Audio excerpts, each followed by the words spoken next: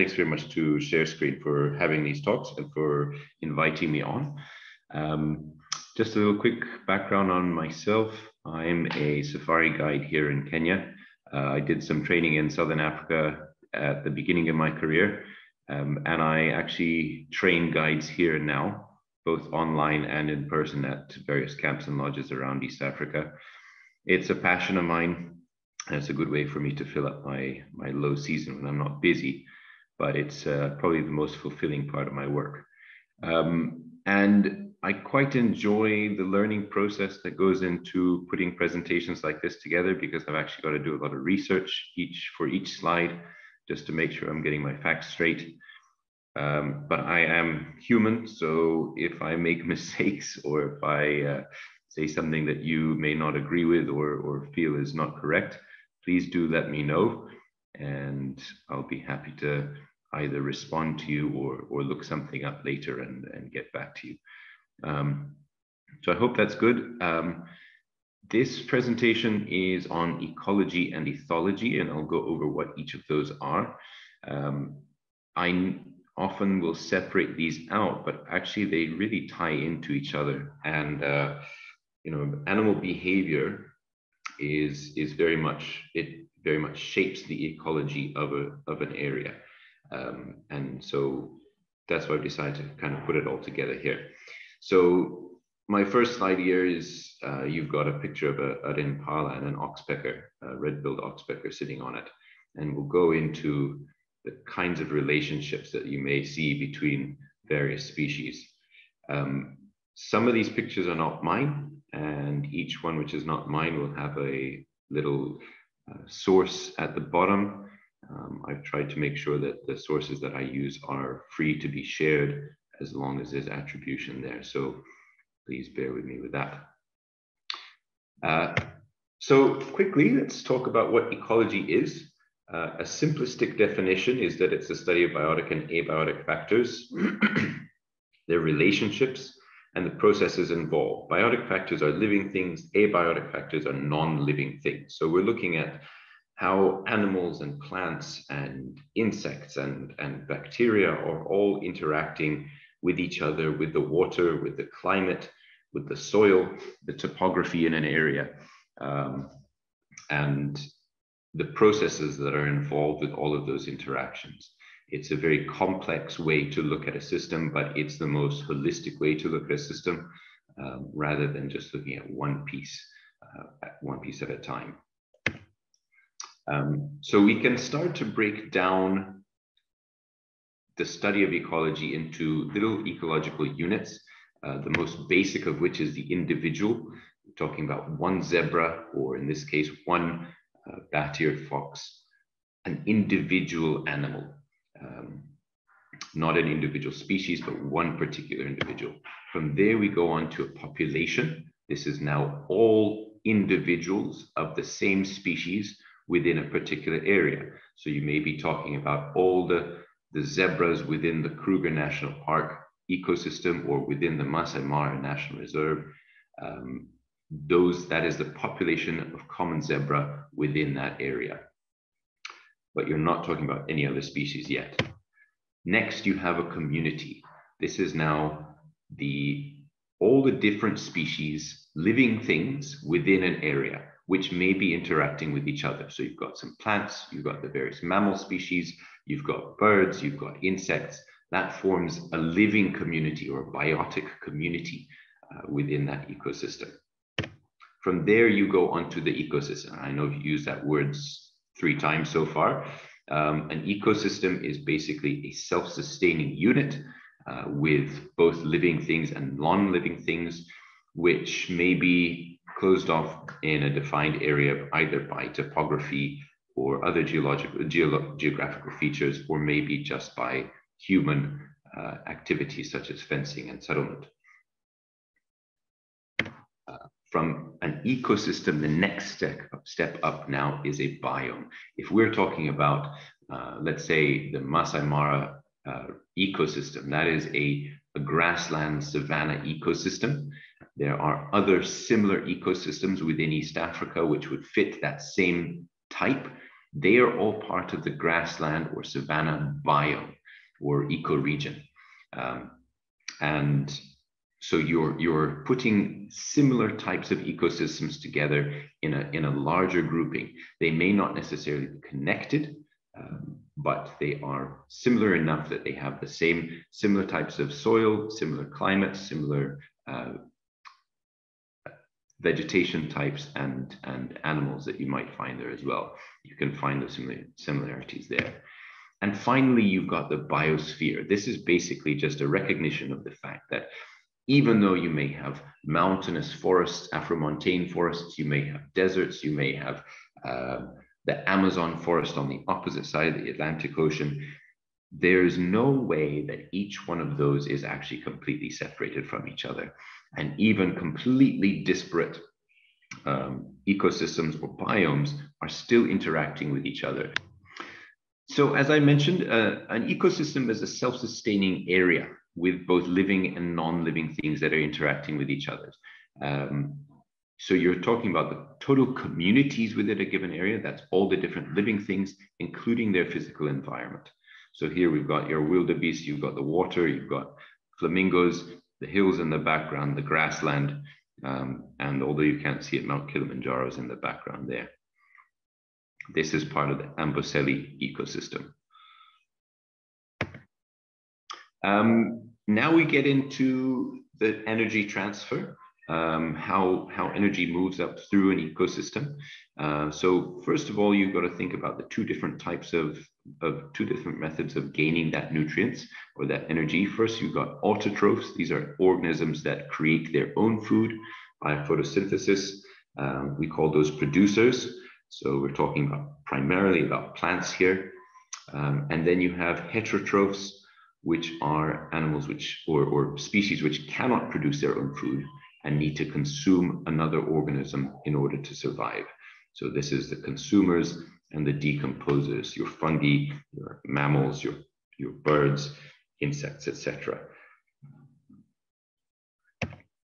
Now, an ecosystem is a complex thing, and it's never linear.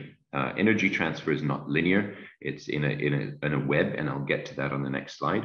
But just to simply look at how energy gets in and gets out of an ecosystem and how it's transferred, you've got energy coming in from the sun, plus nutrients and minerals from the soil, which are allowing the plants to grow. You need a lot of plants. Let's say you've got an acre of land, you'll have, and the entire acre of land is covered in grass. That is a lot of grass, which is going to support a smaller population of grasshoppers and locusts. From there, you're going to have insectivorous mammals, which will eat those, but you'll have fewer of those insectivorous animals than the insects and locusts, because one insectivorous mammal is going to have to eat lots of grasshoppers in order to survive. So the higher up you go on this food chain or this pyramid, the fewer and fewer animals there are. Generally, the larger they are as well. And you get to your tertiary consumers, and you can even go one step further to, quaternary or apex predators. All along the chain, you've got decomposers here on the left. So it doesn't matter whether something is a producer or one of the consumers, eventually it's going to die. It's going to produce waste, fecal matter, and urine. All of that has to be decomposed and put back into the soil for the producers to be able to access. Okay, so this is a trophic pyramid. Again, this is very simplistic and not looking at the complexity of the relationships involved. This is a slightly better representation. This is a food web. Each animal and each plant has things that eat it and things that it eats itself. And so you've got a complex web of transfer of energy and transfer of nutrients from within, just on land, also in the water. It's not showing this very clearly here, but you've got lots of transfer of energy from land to water and vice versa, especially as you have waste, which is produced as runoff, which then goes into the water, which produces nutrients, which allows for algal blooms and for plankton blooms in the ocean, which then allows for much more food for the marine life. And here's just another representation of the same things. You've got every animal, every organism out there is either consuming or being consumed. Each one of them is producing some sort of waste. There's decomposers, which are putting all of that back into the nutrient pool, which can then be accessed again throughout. I hope that's clear. So a concept which is important to understand and somewhat contentious, especially for land managers who are deciding how to handle populations of certain animals on their land, is the idea of carrying capacity. This is the maximum number of individuals of a particular species that an ecosystem can sustain. So you may be a land manager on a conservancy or a national park or a reserve, where you are looking at the damage that the elephants are doing to the landscape, and you may decide that your land has reached its carrying capacity or has gone beyond the carrying capacity for elephants.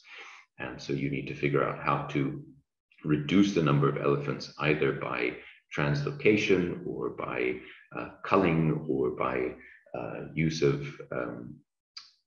contraception, whatever the case may be.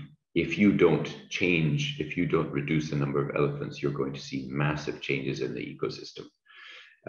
The same can be true for livestock. The same can be true for pretty much any species, that if you go over a particular number, you begin to see major changes.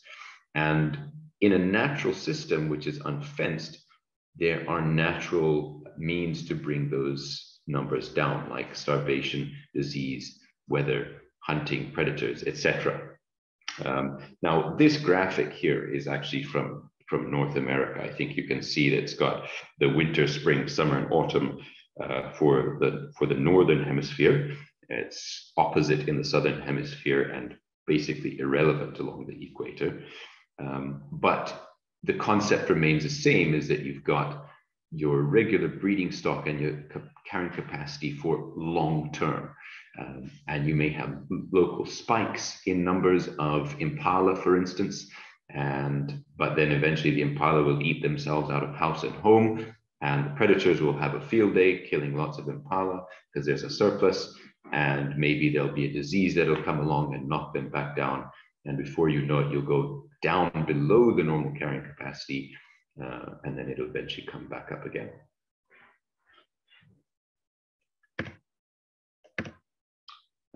One concept which you probably have heard before is natural selection, and sort of a layman's way of putting it is survival of the fittest. That's quite a simplistic view, but in general, genes which create a hindrance or features on an animal or species which create some sort of a hindrance to survival will get eliminated over time. If a species is not able to reproduce, if it's not able to survive long enough to reproduce, then there's no way for that gene to be passed on. So genes which create an improved adaptation for survival are passed on. So in the case of the giraffe here, you've got those long necks, you've got that very long tongue. Those are all adaptations for the lifestyle that a giraffe leads in a savanna ecosystem, where they need to be able to access the leaves high on the trees. They are not competing for that food source with anything else other than maybe elephants. And their long tongues and that very, very thick saliva allows them to swallow up small thorns and everything else without them damaging their internal organs. So all of those things are selected for because they provide an advantage. They provide them with the ability to survive better in their environment, rather than a hindrance or negative adaptation, which would mean that they would slowly start to die off.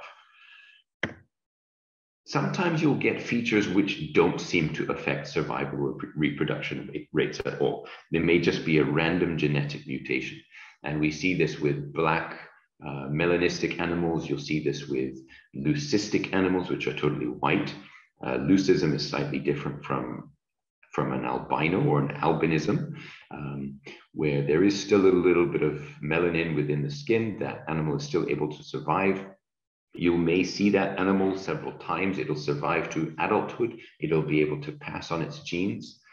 In the case of leucism, if it's a prey animal, let's say an impala or something like that, that animal may actually stand out more to a predator and will be more likely to be killed by that predator.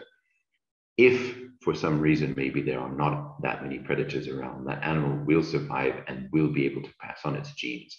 And then you may begin to see more and more of those white impala around. Or in Kenya, here in central Kenya around Laikipia, we get leopards, which are melanistic, and there's a few of them now. And when they mate with normal spotted leopards, you'll see that some of their cubs are black and some of them are spotted. And the next litter, you may get some which are totally spotted or some which are totally black. But basically, that black coloration doesn't confer any hindrance on the leopard, especially if they are hunting primarily at night. And so you'll see that that is passed on. Whether it's a positive thing or negative thing is unknown to us at the moment, but time tells. Within that natural selection, you may see two different types of adaptations. Some species may be very specialized. They really become experts or specialists in a particular kind of ecosystem. They have very specialized, narrow range of diet.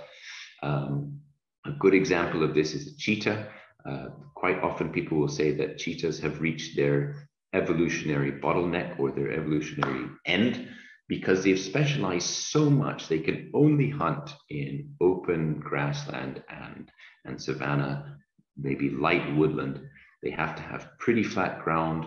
They've got to have prey size, which is exactly the right size. And they're not able to fight off any other predators that may want to scavenge their food. So they are super, super specialized. They're very, very good hunters, but everything else is stacked against them.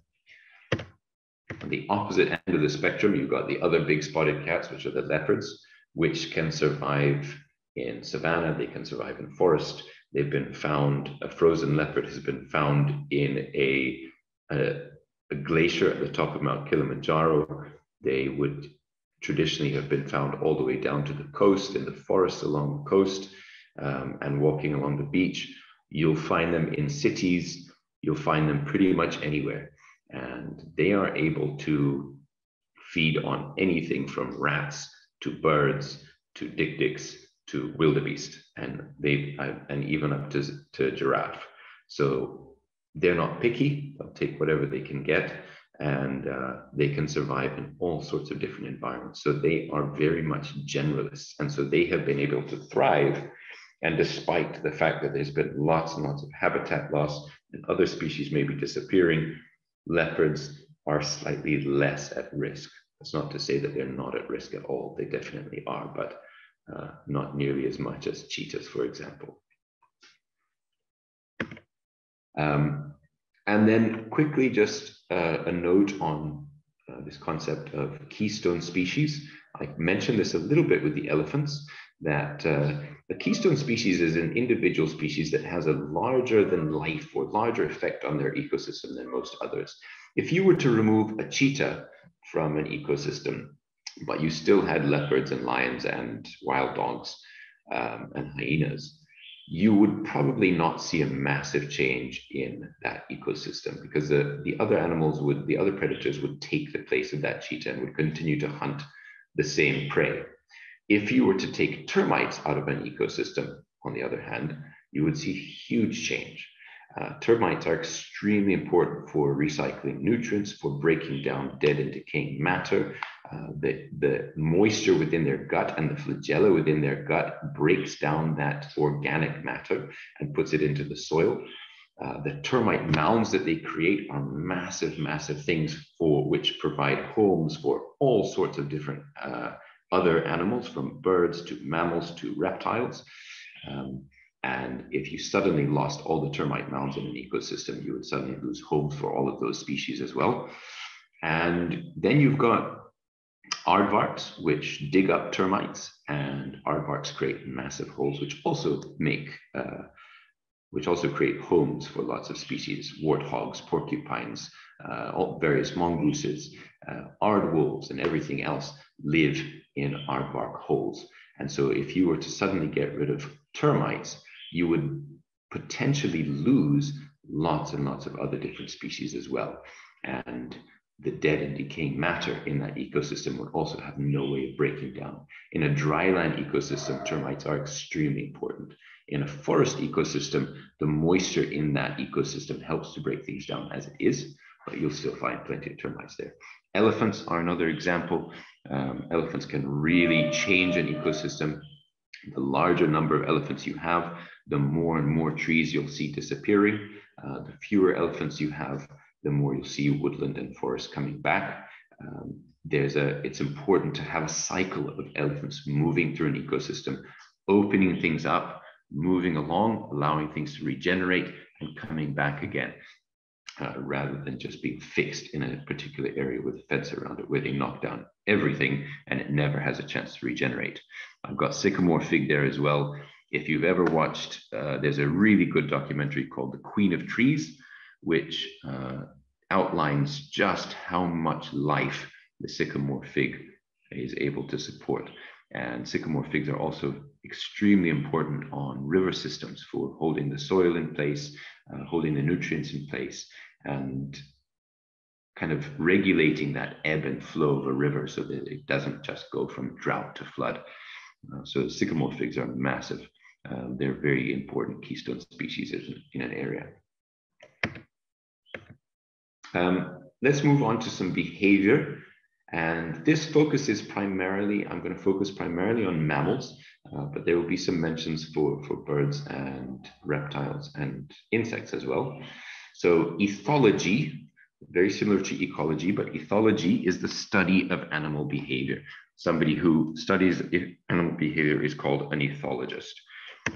And there's several purposes to ethology. We want to know what an animal is doing, when it's doing it, where, how frequent, how often, but most importantly, we want to understand why.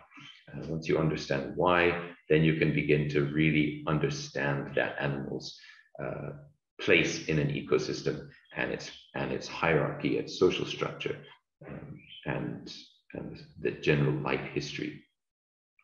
So I've got elephants fighting here.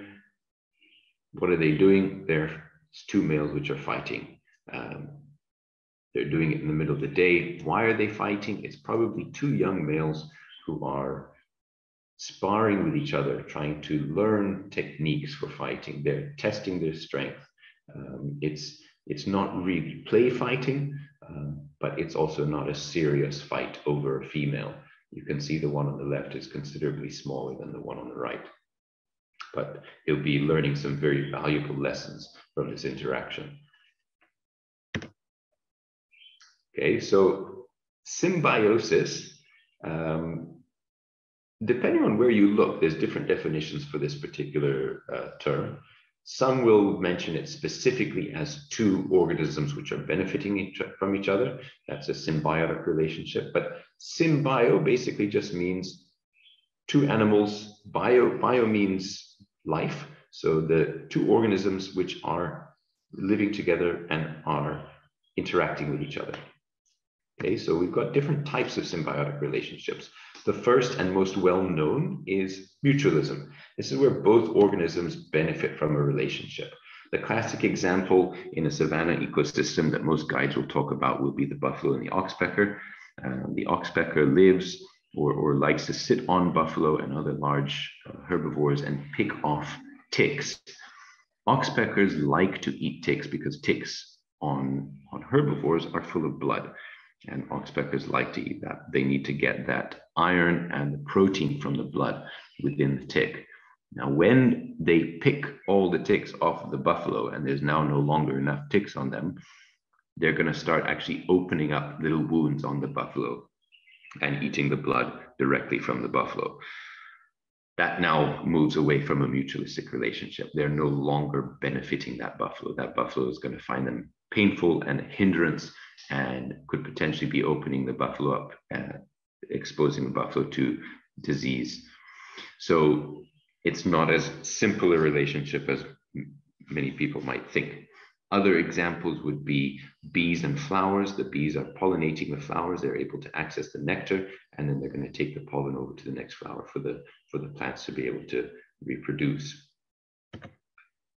Next one, you have a commensal relationship. Commensalism is where one organism is benefiting from another, but the other one is not affected either negatively or positively. You've got lichen, which grows on trees.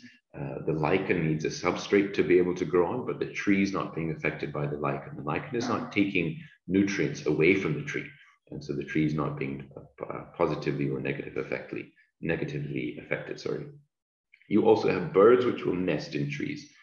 The tree is not affected by the bird or the nest, but the bird definitely needs somewhere to be able to build its nest, or a hole in the tree that it can enter to put the nest into. And again, if we're following the example of buffaloes, then you've got cattle egrets.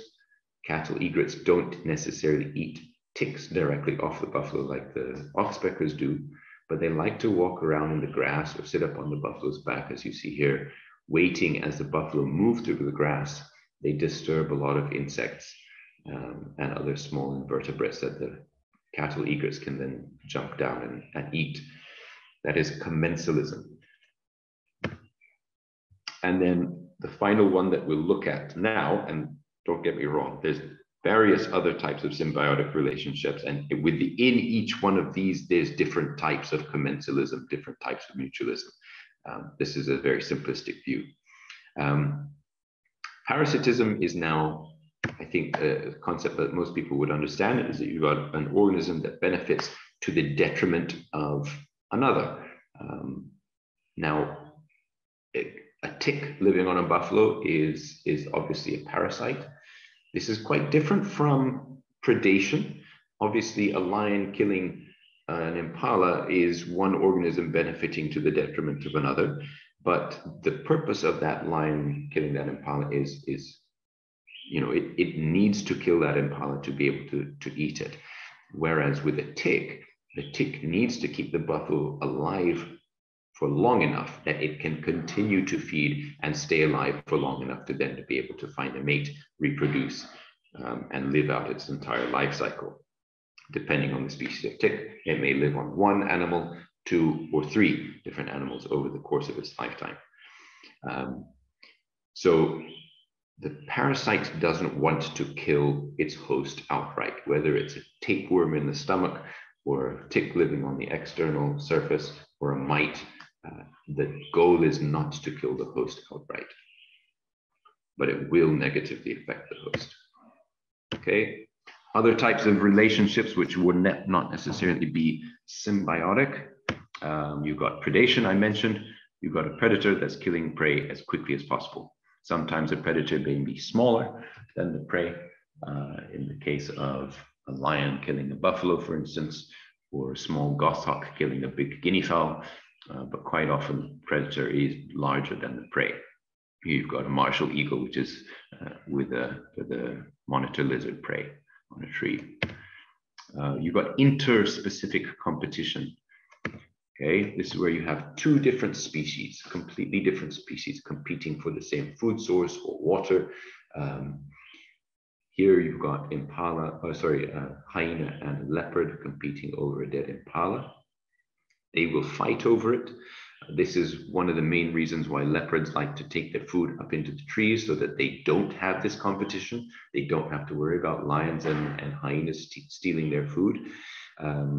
You can even have livestock and wildebeest competing for the same food source. It's not always predators. You can have different types of insects competing for the same food source. That's all still interspecific competition. You won't have leopards and hyenas fighting over the same territory. Their territories may overlap, but their territories are for completely different things. And so there's no reason for them to fight over it. They don't even recognize the signals of each other's territories. You won't find them fighting over females. You won't find them fighting over anything else. It's primarily food source and water is what two species may compete over. Intraspecific competition now is the other type, where you've got two individuals of the same species which compete for food, territory, mating, etc. So here you've got two male impalas, young males, which are fighting each other. Again, this is probably just sparring. Their horns are not very large. So these two are probably part of a bachelor herd where they are testing their strength. They're building up their fighting skills. When they get old enough and their horns are large enough and they know how to fight well, one of them will now go and try and outcompete a male who has a harem, which we'll get to in a few slides, and he'll try and take over the females from that harem. Okay. They can fight over food, they can fight over territory, they can fight over mating rights, unlike interspecific competition where you're only competing over food and water. I hope this is clear. Okay, let's talk about some social groupings. Again, this is focused primarily on mammals, and these are some groupings mostly of large mammals that you might find out in a savanna ecosystem. It's not really getting into a lot of detail for some of the smaller mammals, the rodents and the bats, which may have slightly different social groupings and social structures. Okay, the first one we'll look at is solitary animals. Animals which basically live by themselves, sleep by themselves, feed by themselves, and will then come together. Male and female will come together to mate, and then you may find a female with her young ones tagging along. But once the young ones are old enough, they will go off on their own to live life by themselves. So generally, animals which live by themselves are solitary. There's plenty of examples of this. Leopards are good examples. White-tailed mongoose that I've got here on the right is a good example of this. Sometimes you will see 2 or 3 white-tailed mongoose together. They're not completely asocial. They will still come together and meet and interact with each other. But most of the time, the majority of the time, they're living by themselves. You have a pair, or like a monogamous pair. I think most people, for a lot of safari guides, especially when people think of a monogamous animal, they think of dik-diks. So I've got that here.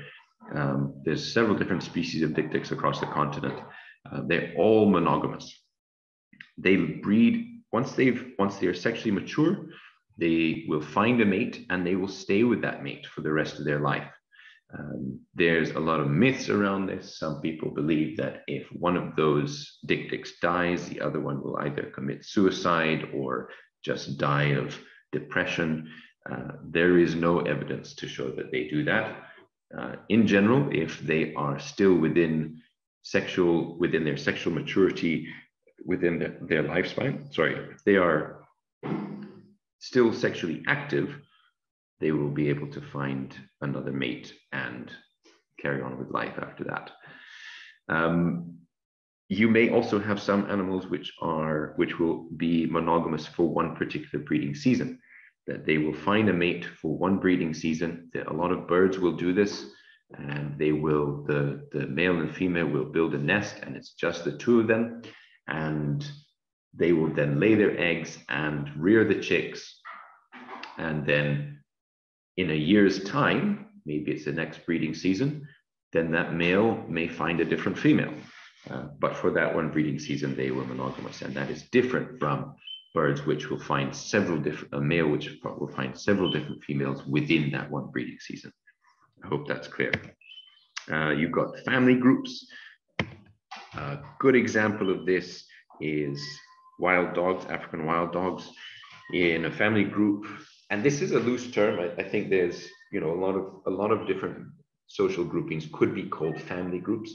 You could also call this cooperative breeders, where you have a monogamous pair, and then you've got other related animals of the same species which stick around to help provide food for the young from that monogamous pair. In the case of wild dogs, if another pair, another male and female within a pack mates, while the alpha male and female have cubs or pups, quite often those two non-alpha male and female will get booted out from the pack, because now there's just going to be too many mouths to feed, and so they need to be able to, the primary alpha male and female need to make sure that whoever's in the pack with them is focusing on helping to raise their pups. You'll see this with jackals as well. Jackals kind of move up and down between the pair and the family social grouping. A lot of the time you'll see only 2 jackals. Sometimes the jackal's pups will stick around for 1 or 2 breeding seasons afterwards, even if they're adult, and will help their parents to raise the next litter or 2. So they then kind of move back and forth between those. You'll see this with helmet shrikes. You'll see it with oxpeckers and various other birds as well, or you would call that cooperative breeding.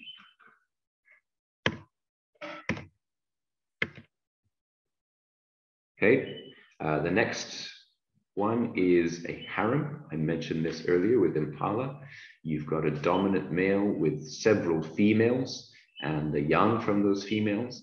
The male will try to hold on to those females for as long as possible. He will try to mate with as many of them as possible before another male, usually from a bachelor herd, comes and tries to oust him. In the case of impala, if he's ousted, then he goes into that bachelor herd and he will start from the bottom of the ladder and have to work his way back up to the top. The longer he stays holding on to his harem, the weaker he becomes, because he spends so much time chasing after females, rounding them up, making sure there's no other males around, mating with them, that he's not actually doing a lot of feeding. He's certainly not honing his fighting skills. He's not gaining that strength that all the other males are doing in the bachelor herd. In the bachelor herd, their primary goal is eat, bulk up, fight, learn how to fight properly. So by the time one of them comes over to take over from him, he's usually a little bit weakened. So he needs to try and mate with as many females as possible, as quickly as he can, before he gets pushed out. Another example of animals that live in a harem structure would be plains or common zebra. Okay, a lot of animals live within a matriarchal structure. Many animals live within a matriarchal structure. But for whatever reason, we only really think of elephants as being matriarchal.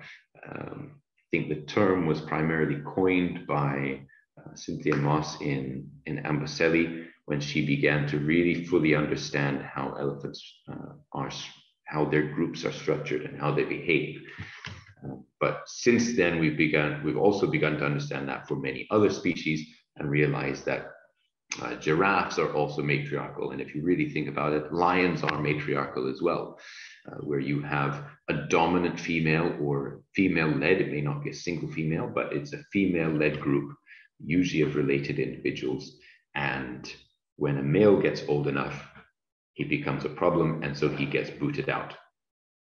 With elephants, usually once the male gets to be between 13 to 15 years old, he gets booted out, and he now needs to go and find another male, a big bull, that he can shadow and follow, because at 13 or 15 years old, he's still not very experienced. He still needs to be able to learn where to find the best food, where to find water in a drought situation, and he can do that by following an older male.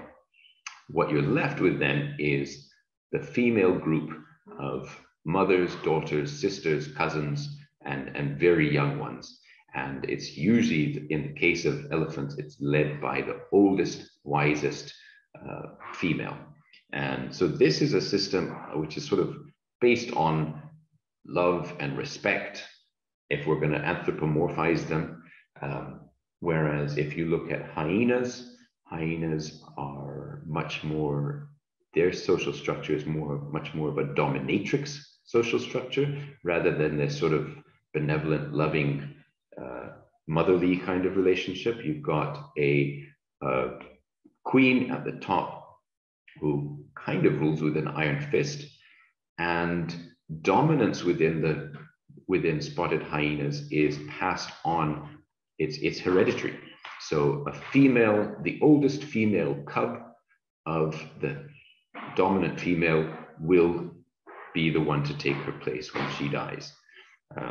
So within hyenas, there'll be a little bit of jostling for position from the females within each litter. But the males, the highest ranking male is lower than the lowest ranking female within spotted hyena structure. Anyway, lots of different species fit within that matriarchal female-led groups, and then males being separate. In the news, there's been a lot of mention of oligarchs from a particular country in countries in Europe and Asia. Oligarchs are a group of males that have control over society.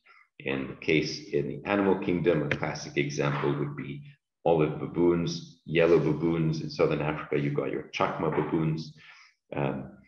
They live in an oligarchical structure. You don't have one single dominant male. You have several dominant males who kind of make decisions for the group, where they're going to sleep at night, where they're going to forage today, how to handle predators and other dangers.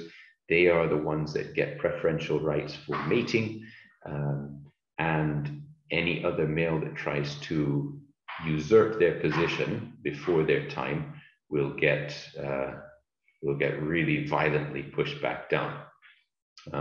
Within the females, there will still also be a social hierarchy, but it's much more loose, and females tend to associate with those that are related with them. So you'll have daughters associating with their mothers and their aunts, whereas the males tend to become much more independent once they get old enough. Vervet monkeys are not quite in that oligarchical structure, although it's similar. You do tend to have more dominant males, slightly less dominant males, but otherwise the rest of the structure is quite similar. One more slide of social groupings. You have something called an arena or lek. This is a temporary grouping of males which will come together in a central area or a visible area to show off to females during the breeding season. I've got a picture here of a topi standing on top of a termite mound. That is classic Masai Mara Serengeti imagery that you see. They do this to be able to show off to the females and show how large they are. The bigger the termite mound, obviously, the more impressive they look. You'll see this with carpenter bees as well. The male carpenter bees will all come together, and they will sort of have these little mini dog fights in the air as they fly around, showing off to the females. The male carpenter bees are sort of a drab, brownish golden color, whereas the females are actually the really brightly colored black with yellow stripes or white stripes on them.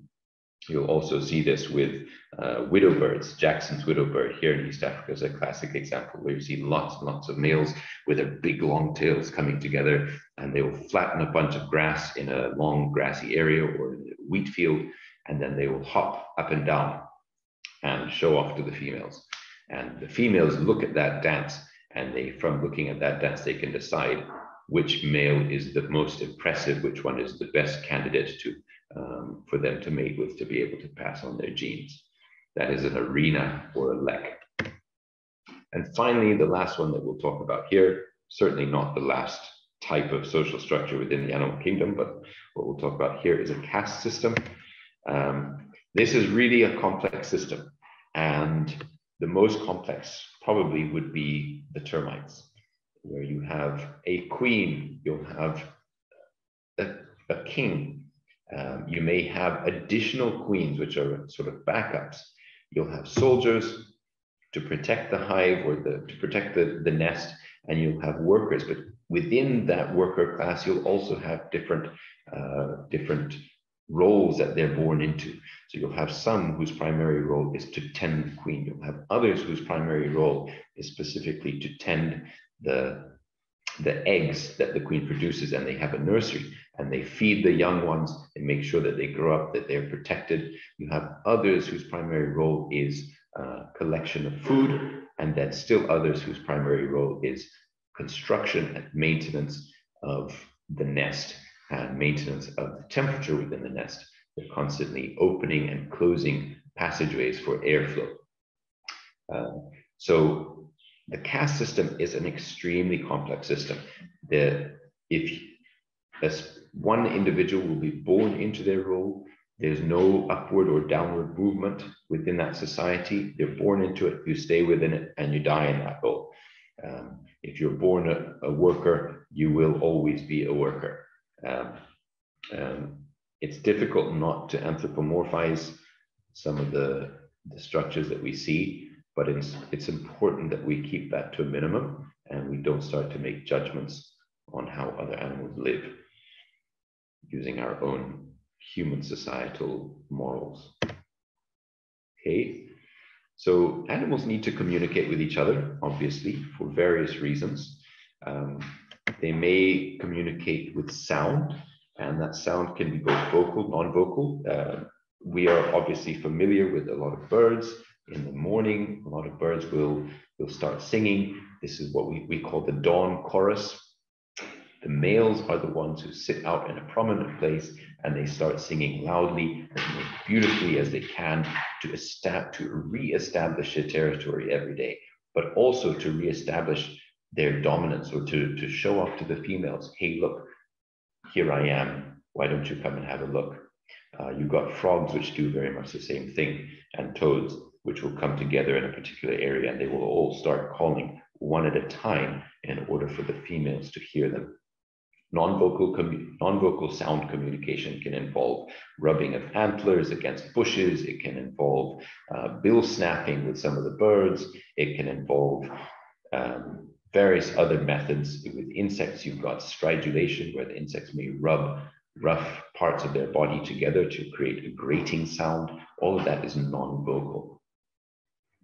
Okay, and those may be the sounds that animals create, may be either to mark territory, to attract females, or as an alarm. You've got visual displays. I've got a picture here of a nyala from Southern Africa. They will raise up the hairs on the back and around the underside to make the animal look bigger. You'll get two males which will walk next to each other and they size each other up. When they're also trying to attract the female, they'll do that.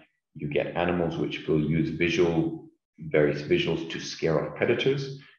There's a lot of interesting images on the internet of caterpillars, moth caterpillars, which look remarkably like a boomslang, a venomous snake, or look remarkably like an owl's face for some of the moths. And this is visual communication. Do not touch me. And we'll talk a little bit about some of that in a couple of slides. With mammals, one of the most important forms of communication is olfactory communication, chemical or scent communication. A lot of mammals have various scent glands in different parts of their bodies. They have extremely well-developed methods of being able to read scent and read the messages that are being placed within those scent glands. There's a picture here of a spotted hyena leaving a secretion from the anal sac on a stalk of grass. That message there's lots of messages in there, which is, who is the individual who's doing it? Is it a male or a female? If it's a female, is she on heat? What sort of age is she? Is she sexually mature? Is she healthy or unhealthy? What social status does she have in society? Is she dominant, or is she lower ranking? All of that can be picked up by the other hyenas who might pass by and smell that. And because hyenas have an extremely good sense of smell, they're able to pick up those scents from a long way away, and then they can get in closer to pick up the finer subtleties of those messages. We see this with lots of antelopes. You'll see that they have glands between their hooves, or you'll see it on the front of a dik-dik's face. They've got that little gland in front of their eye. That's called a preorbital gland, which they use to make leave secretions on stalks of grass and sticks to mark their territory. A lot of animals will use urine and dung to be able to leave particular scents for other animals of the same species to pick up. Olfactory communication is so much more important than we can potentially realize, because as humans, we've kind of lost that. And it's less and less important for apes, because for apes and primates, we tend to use sight, smell, and touch a lot more, whereas with other animals, they tend to use olfactory communication a lot more. And lastly, you've got tactile communication. Tactile is now the communication through touch. And there's a classic, lions are very, very communicative through touch. You've got two female lionesses that have been sleeping during the day, and they wake up in the evening at 5:30 in the evening, and they start walking around. One of the first things that they'll do is they'll go up to each other and they'll start licking each other. They'll grunt. They'll rub their faces against each other. They'll play with each other. They'll touch paws with each other. It's all part of communicating to each other that they love each other, that they care for each other, that they are still there together, and that they are, there's lots of messages being passed back and forth between them in that, including some scent which gets rubbed off of them from the saliva as they lick. Okay. An important part of animal behavior is grooming. We see animals which will groom themselves. This can be done individually. This is just classic looking at yourself and removing ticks and other parasites. For birds, you're grooming, you're preening your feathers to take care of your feathers. The feathers are the most important thing for keeping you warm, allowing you to fly, protecting your eggs when you're sitting on the nest. So you need to care for your feathers, and just general cleaning. But you can also see it socially, as we see here in this image with these two baboons. This is called allo grooming. Allo just means social or doing it to each other. If you see allo suckling with lions, for instance, lion females, lionesses will allow the cubs of other females to suckle them as long as they are still lactating. So that's allo suckling. With birds, if you find two birds which are preening each other, that's called allo preening. In the case of general grooming, it's called allo grooming. It still has the same purpose of removing parasites and general cleaning, but it also helps to strengthen social bonds. And within complex societies like with baboons and chimpanzees and monkeys, it means that animals can strategically form alliances to help them move up that hierarchical chain. Let's quickly just look at the differences between territories and home range. I don't want to spend too long on this, but these two words kind of get interchanged a little bit, but they are different concepts, and it's important to understand the difference. Territories generally don't overlap. Some animals, so an important thing to remember is that all animals have a home range. Some animals are territorial, not all of them are territorial, but all animals have a home range that they use. Home range is basically just a large area that serves the animal's needs for finding food and other resources that they require. Two territories of the same species will not overlap. So lions are territorial, leopards are territorial. They will mark their territories around the boundaries, and they will defend those territories quite violently if need be, to ensure that the male of the neighboring territory doesn't come into their territory to access females, food, or any other resources that they may be defending. Territories are generally smaller than a home range, and animals may leave their territory and still use the outer limits of their home range, as long as they don't interfere with another animal's territory of the same species. Some territories are permanent. Quite often, like leopards, for instance, once they are sexually mature, they will find an area, they'll be able to set up a territory, and they will remain in that territory until they die. Wildebeest, on the other hand, especially those which are migratory here in the Mara Serengeti ecosystem, will set up very, very temporary territories. Those territories could last for a couple of days or even a few hours, just to be able to fend off other males, attract females, mate quickly, and the next day they're on the move again because they've got to get to the next patch of good grass. So territories don't necessarily have to be permanent, whereas home ranges are basically lifelong. They don't change unless there's major, major drought, and then an animal might be forced to move to a new area or some human interference, perhaps. Elephants are non-territorial. Elephants have very, very large home ranges. Traditionally, as long as there's no fencing and there's no constriction, elephants can move over massive, massive distances, over hundreds of kilometers, and over the course of a year, over thousands of kilometers, if need be, which is very different from lions and leopards, for instance. Okay, we'll finish up with a couple of slides on adaptations that animals may employ to protect themselves from predators. I've got a couple of images, but a few more examples above. So I don't have an image here, but for mimicry, this is where two animals will, or one animal will try to mimic another animal, either by the way it looks or by the way it behaves. Classic example of this is the African monarch butterfly, which is a poisonous butterfly. As a larva, the butterfly feeds on poisonous plants like the milkweed. And when it pupates and comes out as an adult with wings, it remains with that poison in the body. Now, the colors on an African monarch butterfly are orange and black with some white spots. When a bird sees that, if a bird was ever to try and take a bite out of an African monarch butterfly, first of all, even as an adult, the body of the butterfly is still hard. And so the bird would take a bite, get a foul taste in its mouth from that poison, release the butterfly and carry on. Butterfly then, because it's now not damaged, is able to continue, find a mate and produce young. That's not mimicry. That is an animal which is dangerous and actually has poison. But there is another butterfly called the African diadem, and the female African diadem has evolved to look just like the African monarch butterfly.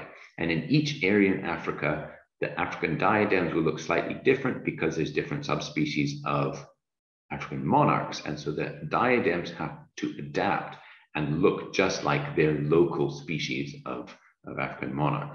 So now when a bird has tasted that African monarch and knows that that animal is poisonous and foul tasting, it will then fly along. Maybe it sees a diadem flying along in the same flight pattern, the same colors on the wings, the same patterns on the wings, and the bird will say, I'm not going to touch that because I know that they are foul. So that's mimicry. That's one type of mimicry that's called Müllerian mimicry. There's also Batesian mimicry, which is the opposite now, where you have two species which are poisonous and both of them look like each other. So they are strengthening that message of danger.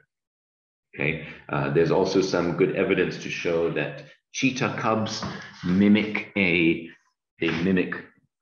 fearsome or the greatly feared honey badger.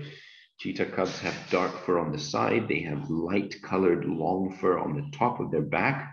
And when they move through long grass, they can look like a honey badger, which most animals know that they really shouldn't mess with. I struggled with this one for a long time. I felt it was a bit of a stretch that would be mimicry. But I have seen cheetah cubs moving through long grass in the early morning, and with the sun behind them, it really, really does look like a honey badger. And if I was a predator out there, I would think twice about going and attacking those cheetah cubs, because honey badgers just have such a reputation. There's lots and lots of examples of mimicry out there. We could go on for a very long time. Autotomy, this is a technical term for basically self-mutilation. You've got example, the classic example would be geckos and skinks, which are able to jettison part of their body, usually the tail, in order to escape from a predator. If a predator is about to catch them or has already caught them, they're able to release that tail, escape, and the tail will continue to move, distracting the predator while the lizard is able to move away. Some of them are able to grow tail back, like the geckos. Some of them, if they lose part of their tail, like an agama lizard, for instance, it's not able to grow that tail back. But perhaps it's able to escape from a predator, and that's good enough for the time. Okay, you've got thanatosis, which is basically playing dead. Example here that I've got is a snake, a relative of the cobras, which is called the wrinkles. We don't get them up here in East Africa, but we do have other snakes which play dead. We have mammals which play dead. The Egyptian mongoose is a good example. Lots of beetles and lots of other insects will also play dead when they feel threatened by a predator. I have watched it several times with beetles, where you'll see a beetle moving along the trail, and I come in close to take a picture of it with my camera, and the beetle just drops over dead. And I can pick it up and I can hold it in my hand and I can sort of maneuver the feet around a little bit, and it's totally, totally dead. And it's very, very convincing. I'll take my pictures and I'll put the beetle back down and I'll stand back a few meters and wait for a minute or two. And eventually it'll get up and walk away. They're totally fine. But the theory being that most predators are not really interested in eating an already dead animal which has died of unknown, unnatural causes.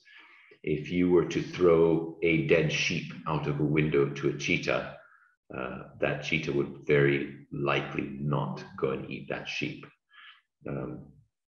Whereas if a hyena was to kill an impala and started eating it, and then a lion was to come along, that lion is very aware of the fact that that impala has been killed and started to be eaten by that hyena, and so the lion has no problem taking on that impala and stealing that kill from the hyenas.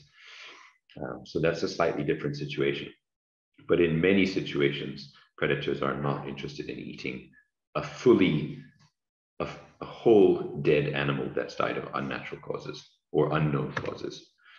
You've got plenty of animals which have armor in the mammal kingdom, or in the mammal world, sorry. You've got porcupines, you've got pangolins.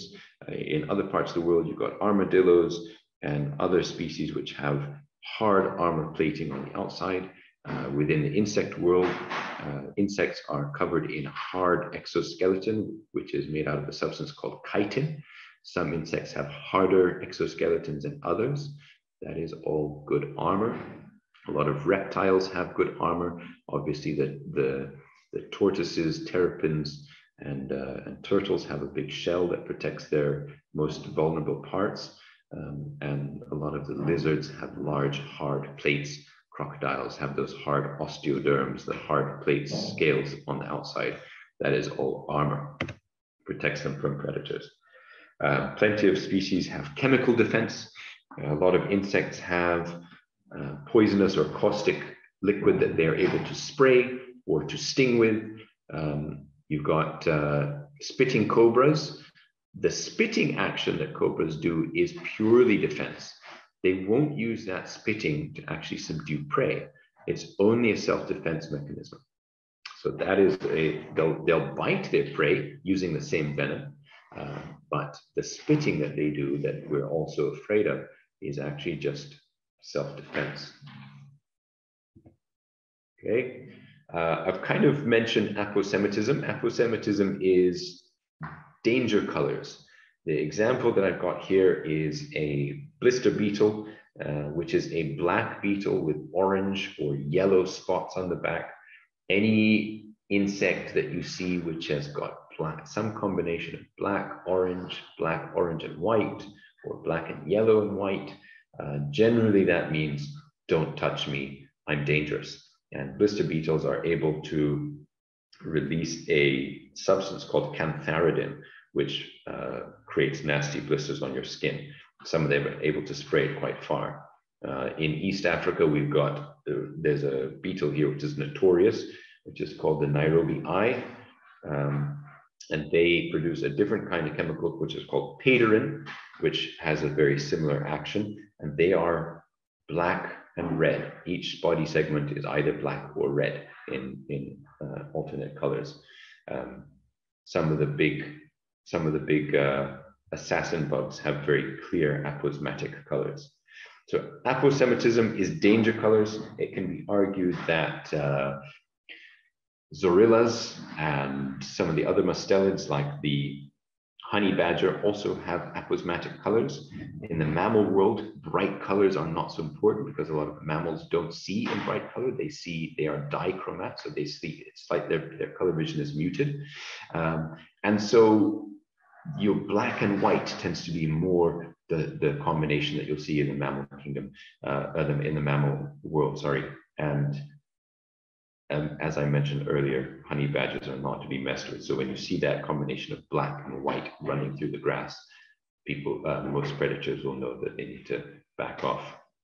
You've got startle displays. These are prey animals which will use bright colors, suddenly enlarging themselves, sudden bright flashes as they jump up from the grass to startle a predator. They may also use, a lot of moths will have eyes on their wings, which will perhaps look like a large predator, like an owl's eyes. There's lots of ways that something can scare off a predator, either using a loud sound, or bright colors all of a sudden and then suddenly disappearing. The example I've got here is a praying mantis with brightly colored wings. Once that praying mantis feels the danger is gone, those wings will close and it will disappear, very well camouflaged amongst the grass. Distraction displays. This is where one animal will try to distract a predator away from another. Usually a parent distracting a predator away from its young, or distracting a predator away from its nest where there may be eggs.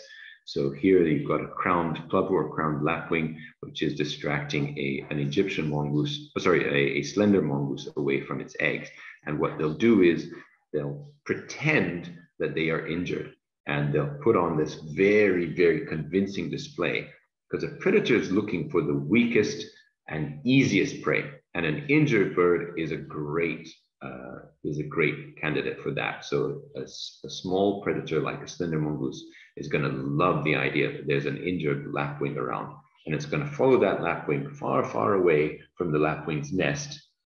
And just at the last second, when the lapwing is convinced that the mongoose is far enough away from the nest, the lapwing will take off and fly away, leaving the mongoose completely bewildered. Mobbing is an important one that we see, especially with birds. When birds find a snake in a tree, lots of different species of birds, you may get weavers and drongos and bulbuls and all sorts of things all coming together and attacking this snake. And some of them will physically attack the snake and peck it and bite it and try and scare the snake off, because the snake is a danger to them, but specifically it's a danger to their eggs or to their chicks in the nest. You'll see this with herbivores out on the open plain as well. You'll see zebras and wildebeest and topi all going up and mobbing a cheetah in the open plain, and they'll be stomping their feet and they'll be snorting and making lots of loud noise, kicking up a lot of dust to show to the cheetah that you have been seen, the element of surprise has been lost, and we know that you're here and there's more of us than you, so you better just move off. And eventually the cheetah will take notice and will move away. Doesn't work as well with lions, but the zebras and the wildebeest will definitely still try that with lions.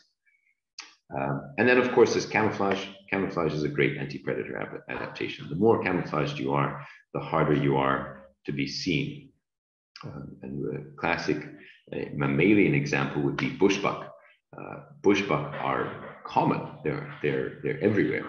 But if you're out on a wildlife drive or a survey looking for herbivores, bushbuck are often difficult to see, because when they see something which they perceive as danger, they will freeze. And the coloration of their coat, that reddish brownish coloration with little white spots, looks like dappled sunlight coming through a forest. And as long as they freeze and they don't move, it's very difficult for us and for predators to be able to see them. And so they will stay frozen until they feel like it's just too close. And then they'll bolt, they'll get behind a bush and they'll freeze again. So the predator can no longer keep track of their movement. Okay, there's lots more to go over here. And I could go on for a very long time about various other things. I hope I have covered some interesting topics and given a bit of a background that people can start to sort of, or a base that people can, that you can all begin to learn a little bit more from. So are there any questions? Zarek, just first of all, thank you very much. That was a very, very useful framework for us to understand the ecosystems, and it's, yeah, fascinating discussion. I would just like to ask everybody to use the reaction tools at the bottom of the screen to draw our attention or place questions in the chat. No such thing as a stupid question, so please go ahead and ask your questions. I see Sharon Jones has got a hand up. Please go ahead and ask your question. Thank you, Johan, and thank you, Zarek, for that very extensive talk on ecosystem function.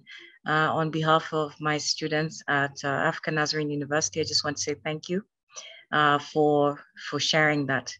I wanted to bring to attention that we have students who are undertaking biodiversity management in your talk, who have been listening.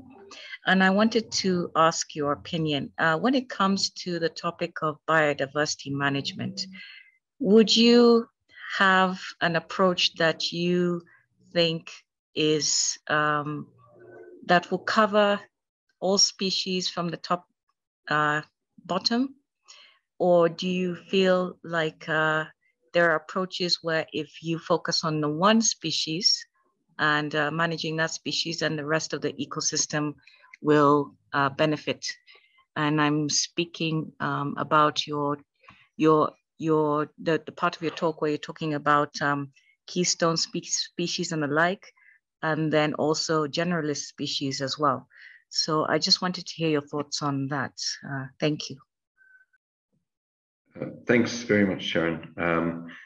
I can't say that this is my area of expertise. I'm not a land manager or conservationist by training, but in my experience, managing an ecosystem holistically is a much better way to manage biodiversity or to increase biodiversity. If you're going to be looking at elephants alone, it's very easy to get bogged down into the little details of the elephants and forget about all sorts of other things that are living there, from the insects to the plants, to the diversity of the plants. And I'm going to let some of my personal opinions come out here. I feel like in Kenya, we spend a little bit too much time focusing on large charismatic species. And we spend a lot of money and resources protecting large charismatic species with very little focus on general ecosystem health. And because of that, we are completely blind to things like erosion, degradation or depletion of rare plant species, and introduction of invasive plant species, which are a huge threat to some of our ecosystems here in Kenya, because all we can see is elephants, sometimes rhinos, and rarely lions, and everything else is like whatever.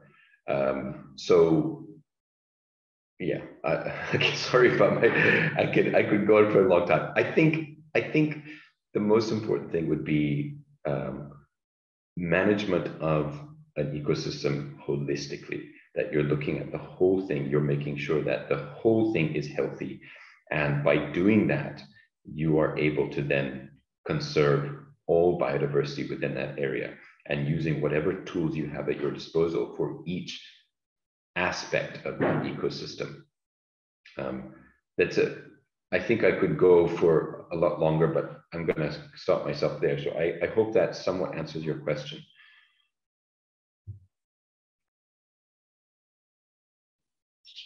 Thank you, Zarek. Yes, it does. Thanks a lot. I have another follow-up question to that. I agree with some of your opinions. On the weekend, I met a wildlife artist who told me that he focuses his work on these big charismatic species you are talking about, because those are the ones that sell by the tourists. And even, you know, he's very capable of doing small things like impala or zebra, but he doesn't bother simply because they don't sell. So I wanted to, again, pick your mind. Because of the holistic approach you've just spoken about, which I agree with, is there a way to be able to promote such species, or even manage them or bring them to the forefront so that they are deemed as just as important as the charismatic ones? You don't have to go into too much depth. I just wanted to ask that as well. Thanks. Okay, thanks for that. And yeah, this is something I struggle with. It's very difficult. You know, I'll give an example. My partner used to work for BirdLife International, and she was working on vulture conservation, the African vulture conservation program for BirdLife International, and getting anybody from donors to the general public to look at vultures in a positive light and to actually care about the plight of vultures. By the way, we've lost about between 85 to 95% of all the vultures within Africa over the last 30 years. That's a major thing. That's big. And ecologically, that's a huge deal if you lose vultures. It's a huge deal for public health, that you'll suddenly have an increase in zoonotic diseases, which is being spread via rats and feral dogs and other scavengers. And the government's going to have to spend, you know, millions or billions more shillings every year on public health with things like rabies and anthrax. But getting people to care about vultures, because everybody has this very negative view of them. Oh, they're ugly, and oh, they're dirty. It's very difficult. So, you know, getting people to care about zebras and to care about insects and everything else it's a challenge, because the public and the donors which fund these things, I'm afraid to say, are fickle. And even for me as a safari guide, if I want to sell safaris and I want to put things on social media in order to attract people to come to my website, I'm going to put up lions and leopards and cheetahs rather than putting up dung beetles and birds, because that's what's going to attract people to my social media. Unfortunately, I'm not very good at that because I like all the other stuff too much. So I end up putting up things that people are not that interested in.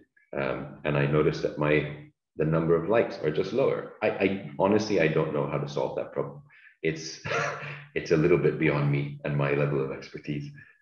Can I come in there a little bit, Zarek, because you're quite right and it's super difficult. But I also want to come in on your last question, Sharon, that, you know, I think it's part of the job now of parents at home and institutions to really show the children and the students where things are important, and things like, for example, there's an amazing podcast called Mammal Watching, where there is absolute fascination with mammals as small as rats and mice to all sorts of things, and to really build up your knowledge of how to identify things, how to get involved with things. You know, competition creates desire. So can you be the student who knows the most number of vermin species? And I use the word vermin, which I shouldn't, rodents, you know, that these are super important things. And to remember that there's wildlife wherever you are. So, you know, when you do a study project,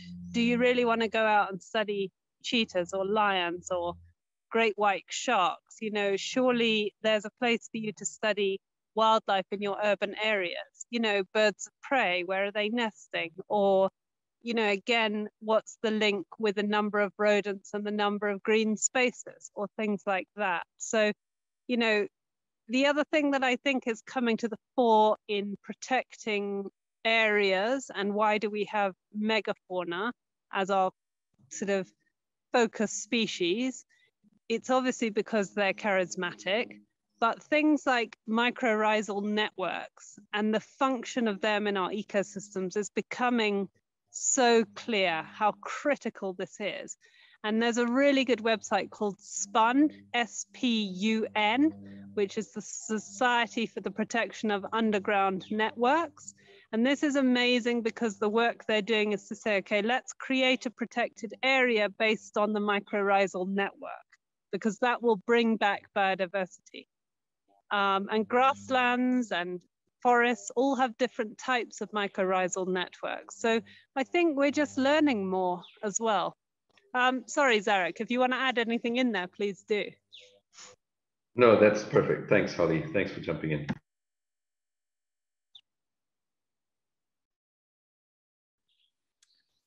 Zarek, I see there's a question in the chat at the moment from Lucy. Why is it that baboons carry their dead kids? Yeah, I've just seen that. Thanks, Lucy. You mentioned that other species would try to bury, other than humans, I'm not really aware that other species would necessarily bury their dead. And it's also not only baboons that would carry their dead. There's other species that do as well. Chimpanzees, gorillas, a lot of the apes and other primates will hold on to a dead young one for a while. And there seems to be a recognition of loss of a family member, certainly a loss of a baby. If it's a mother, will hold on to its young one. She's unwilling to give it up. It varies depending on the intelligence of a species, depending on the social structure of that species. You're not going to find an impala spending too long over a dead baby impala. You know, the mother is not going to spend too long over it, because if it's died, it's usually been killed by a predator. And if the mother hangs around for too long, she's going to be killed as well. And in species like impala, where they are fast reproducing, they would rather allow a young one to die than put themselves in too much danger, because if they die, the young one's going to die anyway, because it's not going to have its parents to care for it, its mother to care for it. But if the young one dies, then the mother will survive, and she can then always have another young one later on. And so in terms of adaptation for survival of an entire species, that works very well. When it comes to primates, their intelligence level is very different. Their relationship with their young one is very different. And they have a much stronger bond, and they are not as fast reproducing. They don't have that same, instinct of self-preservation. And so when a young one dies, especially if it's something like disease, or if maybe an older male has killed a young one out of anger, or rather than anger, but out of ire, then that mother will hold on to it. I don't think it's extremely well understood, and it's very easy for, you know, I am putting an anthropomorphic spin on it. I think that we're kind of looking at it from a human perspective, and from the way that we would handle something. And that's easier to do with primates because they are so similar to us. But yeah, I don't have an excellent answer to that. Sorry. Thanks, Zarek. Just returning to the keystone species, I love the fact that you mentioned termites as a keystone species. Are there any other examples of keystone species that we overlook? Because we tend to look at the megafauna, as you mentioned, as keystone species. But any others that you would like to mention that we should value that we are not valuing at the moment? Thanks, Johan. I think, you know, there's a range, and because I love all biodiversity, I could make a case for pretty much anything. But one example might be bees in general. Not, and I realize that's not one species. You know, in just so that, like, for everyone here, in East Africa we have over 900 different species of bees, and so bees in general are very important, as I mentioned, as pollinators.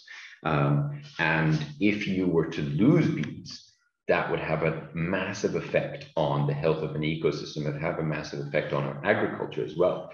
You know, it's estimated that over 1/3 or 1 in every 3 bites of food is directly thanks to a pollinator. Another 1/3 is indirectly thanks to a pollinator. If you think about beef, for instance, if you enjoy your steak, realize that and you enjoy that grass-fed beef, that cow has to have eaten grass. That grass was pollinated by a pollinator. It was only able to grow because there was a pollinator. So you're not able to eat beef unless you have bees and flies pollinating the grass.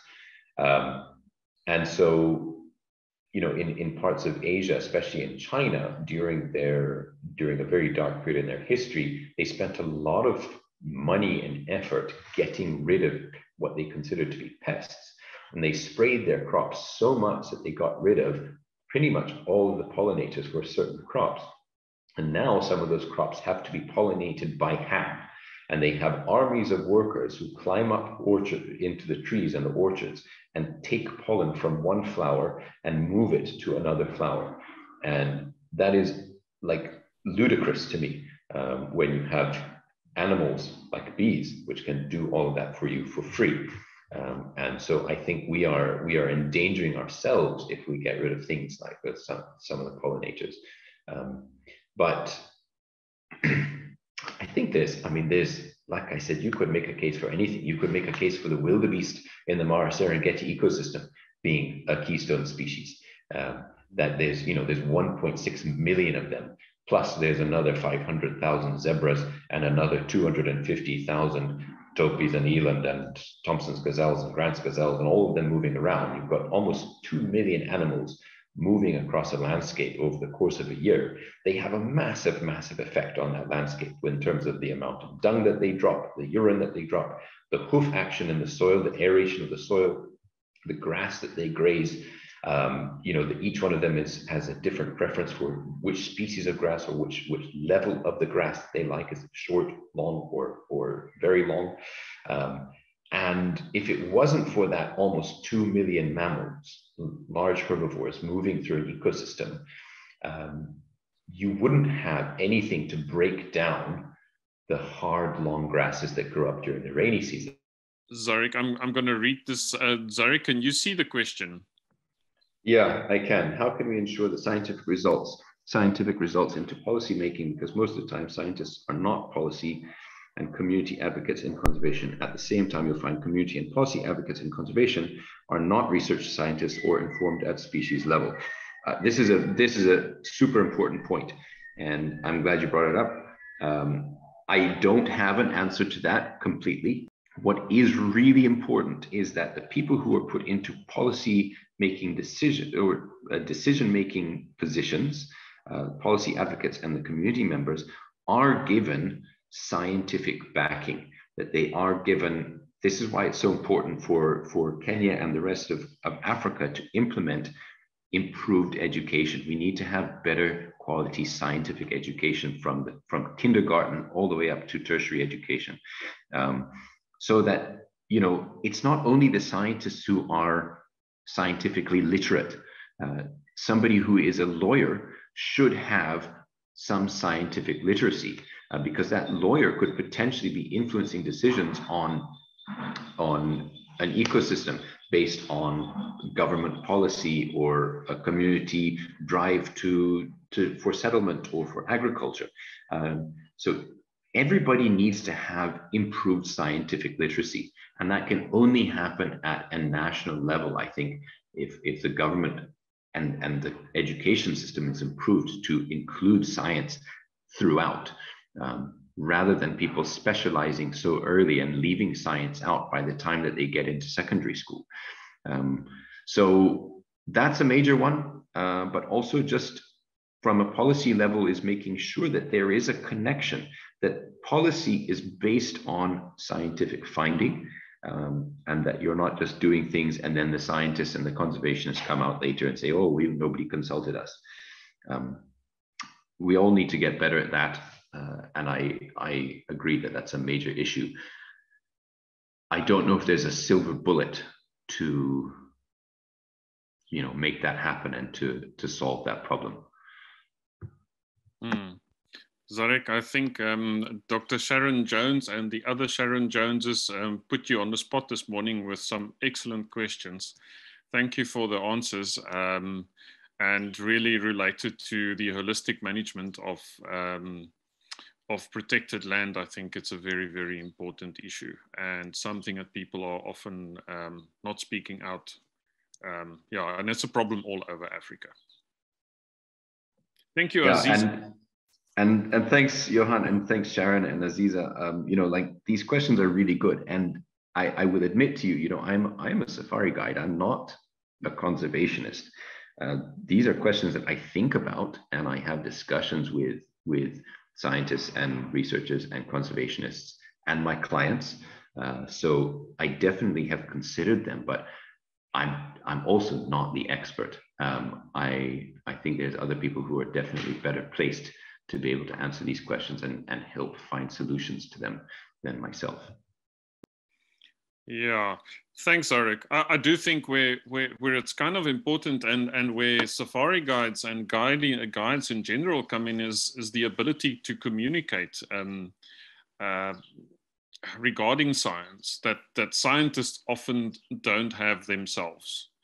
The ability to communicate properly regarding nature, and I think that's where people like yourself make a very big contribution in drawing in the public and policymakers. I think it would be so helpful if students from different disciplines would be able to attend sessions like these and understand these basic concepts regarding ecosystems. So yeah, thank you for this morning. We really, really appreciate it. I don't see any further questions. We've almost been here for 2 hours now. So if there are no further questions, I'm going to say thank you very much, Zarek, and I look forward to asking you in the future again to talk on Share Screen Africa.